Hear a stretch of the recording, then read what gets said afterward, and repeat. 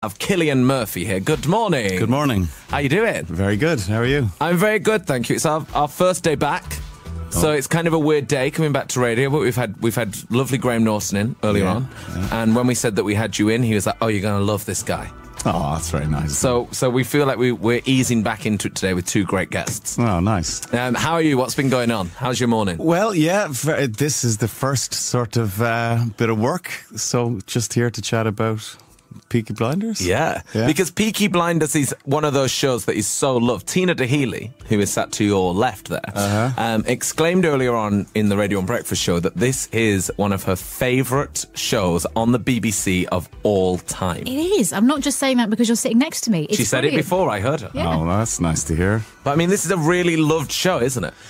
Yeah, I mean, it's kind of strange, like, given that 4 years ago it didn't really exist, and it's kind of become this sort of phenomenon, and like, we didn't expect it, you know, but that's the way with television nowadays. It can really build up a head of steam, and I think with Peaky it kind of happened in the right way. It sort of was by word of mouth, and very, very gradually people began to sort of get into it, and that's the right way, I think. Definitely, rather than it being like this mass marketing thing, and you're like, oh, I should watch it. And it's so true, that, because I sort of heard about it through other people seeing it. Yeah. And I thought when I heard the title, like, people were like, oh, have you watched Peaky Blinders? I was like, no. They're like, oh, you've got to watch it, you've got to watch it. So in my head, Peaky Blinders, I was like, oh, this will be like a fun comedy. And then when you watch it, you're like, oh, no. This is hardcore. Yeah. I mean, I remember reading it or looking at the cover of the script. That's a really absurd title. How can this possibly be good? But it's just such strong writing. And no, it's not a barrel of laughs. That's for sure. But it's really great, and I think what people like about it is that it's pretty unique in British television. I mean, it's pretty unusual for us over here, and people like that. And it's kind of quintessentially British. Yeah, it reminds you of a great British drama, but it's much darker and scarier, and it's a bit more real, isn't it? Yeah, and it's about working class people, you know, and it's not about the aristocracy for a change. So I think people connected to that. Yeah. It's got a great soundtrack as well. Yeah. Did you know straight away, when you started, you were like, oh, this is going to be good? Or was it a real shocker? Nah, you never know. You never know. It's always a gamble, and the more I do it, the less I know, I think. Right. the less you can predict what's going to work and what's not going to work. But all you can rely on really is good writing, and it was seriously good writing. Yeah. And how is Tommy to play? Because it must be, I think if I was going to act, I'd want to play a character like Tommy. It's a gift, you know. It's a real gift. I mean, he's everything that I'm not, you know. He's quite kind of determined and strong and resourceful and dynamic and brave. So take the opposites of all of those. He's like cowardly and rubbish coward. Yeah. So that's a good old character to play. What does concern me when I watch it, though, is the amount of smoking that's going on. Yeah. Now, do you smoke in real life? No. So how is this as an actor to smoke? Because he loves to smoke a cigarette. He loves his fags. Yeah. They're these herbal cigarettes, you know. So they're not potentially bad for you. Right. Potentially. They're full of rose petals and things like that. Oh, wow. That's what they say. And how many of them a day are you having when you're acting? Yeah. How many a series? I don't know. I asked the prop guys to kind of calculate roughly, and they said around 3,000 or something like that. But bear in mind that I don't... An hour. I don't finish them all. Some of them I stub out. Wow. But it's the continuity, so you'd have to, it's really boring. But if you're smoking in one scene, and then you start again, you have to start again from a different angle. You're right, yeah. So it just compounds the amount of It's a lot going on. Yeah. I always think when I watch it as well, when I was watching, there's a thing on iPlayer right now where you can go and have a recap. So if you've not got into Peaky Blinders yet, Series 3 starts on Thursday on BBC2, or maybe you've watched it and you're like, oh, what did happen then? There's a recap online on iPlayer. And I watched it last night, and when I finished watching it, I always feel like I can I'm a bit of an art man, and I can really handle myself. Yeah. Do you feel like that when you're filming it? Are you like, yeah, I'm like Tommy?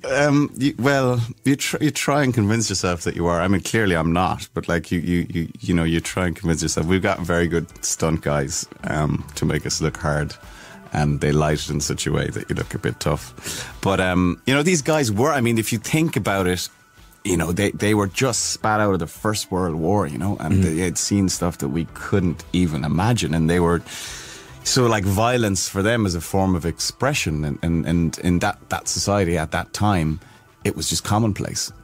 You know what I mean? And so these men were all, very devastated after coming back from this war and carrying around these memories and dealing with it in different ways. Yeah. So it was a kind of a reality. And it's going to be back on Thursday, 9 o'clock on BBC2. We're going to play a little bit of Coldplay, and then we've got lots to ask you, and lots of people on the text as well on 81199 wanting to say hello to you. So we'll chat more after this. Cillian Murphy is here. Good morning. Good morning. Good morning. You're probably not going to like this, but there are an insane amount of declarations of love and excitement about you being here, which I'm going to read out. Okay. And you're going to react to.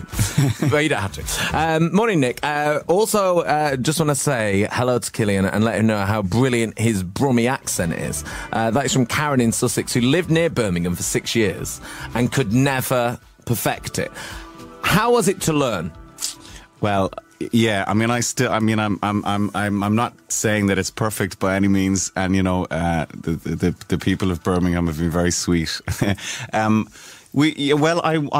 Steve Knight, who created the show and who's the writer of the show, when we started, he took me up to Birmingham and he brought me to this pub called the Garrison, which is the sort of pub that the pub in this show is based on, and we went there with his mates and just sat there for the day, drink a Guinness and like chatting in a Brummie accent, or me recording the lads chatting in a Brummie accent, and then I'd go home and then I'd call him up on the phone and leave messages in my really appalling Brummie accent at the beginning and see what he thought.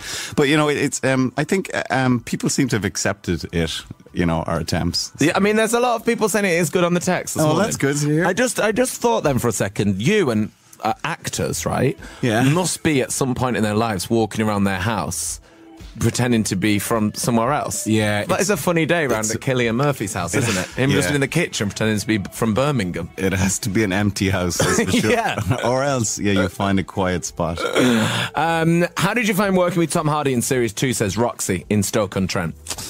Great. I mean, I've known Tom for a long time. We've worked together quite a bit over the years, and you know, everyone knows how great he is, and I really admire his choices as an actor, and he's great fun to work with. You know? And he's in this series again. Oh, he's in this one as well. Yeah. And then this one begins.